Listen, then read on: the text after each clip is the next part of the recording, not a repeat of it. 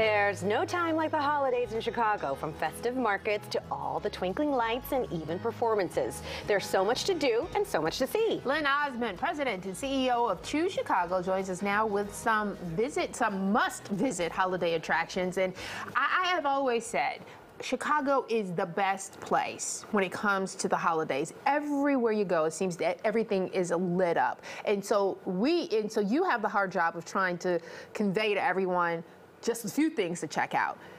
Absolutely, but there is so much to do. And so one of my favorite things right now is the Kris Kringle markets. Oh, I mean, yes. They are so incredible, and we've got 3 Kris Kringle markets this year, actually. So we've got the downtown and Daly Plaza, which is beautiful and traditional, but then we've also got the one that's up at Wrigley. Yes. And what's really cool about that is you can spend another $5 and you can go into the field and go to the Winter Wonderland. And so there's skating there, and there's all sorts of amusements. You can go touch the ivy. Shh, don't sound like that. that. And then there's also one in Aurora. So these are just such a great tradition. And this is a great opportunity for someone who's never been to Wrigley to actually get inside and see what it's all about. Exactly. So you get to see, you know, the baseball stadium and also celebrate the holidays. I just did this. I went to the Wrigley Kris Kringle Market. It was awesome, and they have slides you can go down with the girls, and then of course I have to go because I have to get the souvenir mug.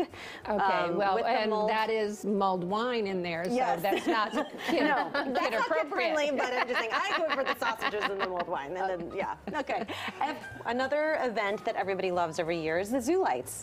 Oh, and we have so many lights around the city. So Zoo Lights is just absolutely gorgeous, but then you've got Navy Pier has a celebration of Lights Festival. Then of course you have the Botanic Gardens. You've got Morton Arboretum. So just so much, and the Zoo Lights are just so pretty. And I mean, you can go in, you can even just drive down Stockton, and you can get a whole feeling of what they're about. And the one thing about the Zoo Lights, we experienced that year when it was really warm and everybody converged on the zoo. This year, or actually in the last couple of years, you guys have come to a system where you now need to get tickets. Yeah, because otherwise it's too crazy. So it is a ticketed event, but there are tickets available, but just make sure you do that before you show up. Okay, all right, because we don't want to have that happen. I love all of these. These are like traditions that you do yearly, and it doesn't feel like the holidays until you do them.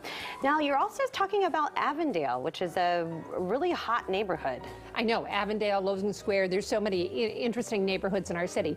But one of the other things at the holidays is to get out and explore. You know, so Avondale is a great neighborhood to go and explore some of the newer businesses that are happening there. But then you've got Lincoln Square with some of its German traditions, and you can also go down and explore Little Village, which is actually the second largest retail area in the city of Chicago.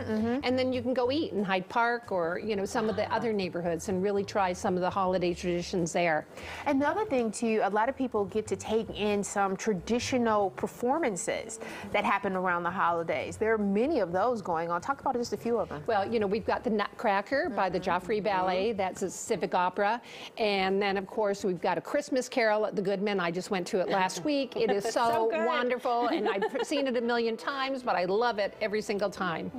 That's fabulous. And of course we have some of the best museums not only in the country, but probably in the world, I'd say. Oh, we do, absolutely. And you know, one of the traditions that I always love are the Christmas trees from around the world in the Museum of Science and Industry. And it's great to see, you know, my home country of Canada has a tree, but then you've got the Ukraine Christmas tree, you've got the Russian Christmas tree. Sorry, I shouldn't have said those two in the same sentence, but they really, the trees are all so beautiful, and that's just a great way to see them.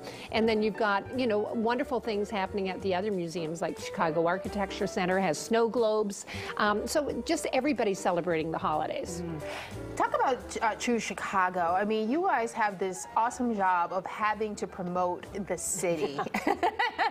I mean, sometimes you would think it would speak for itself, but you guys do get out there and sell it to the rest of the world. You know, it is so wonderful to be in the position that I'm in and talking about Chicago. And, you know, at our peak, we had over 60 million visitors come.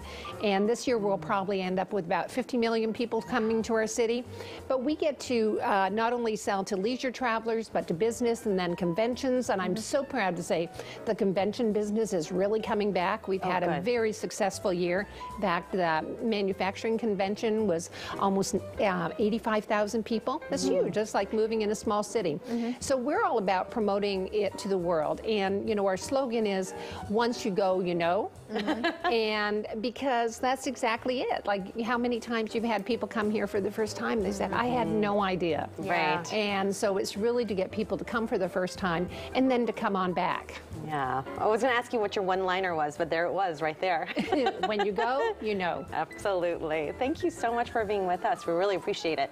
All right, the website is choosechicago.com. All the information is there for everything we talked about today, how you can visit, and all the information that they need to be able to get tickets and everything. So, Lynn, thank you so much.